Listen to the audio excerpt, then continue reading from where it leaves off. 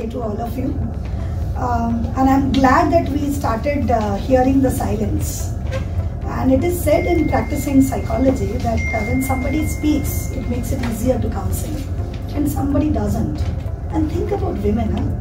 We are talking about a generation, a group, a community which belongs to all of us. And we don't speak. And what we don't speak is cornered and shadowed somewhere in our households.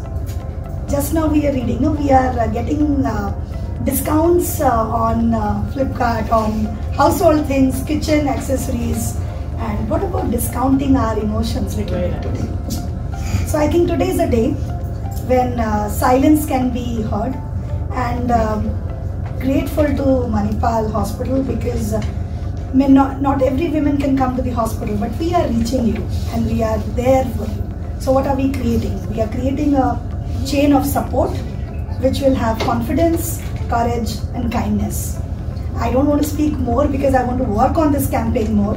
And I think the last line which I've read somewhere a few years back, we all are born, and I think our qualities, whether it is waiting for your children, waiting for your husband, your parent, even at 2 o'clock at night for dinner, serving them hot and delicious food, forgetting about your pain and still saying that Ami theek achi, I'm fine, don't worry.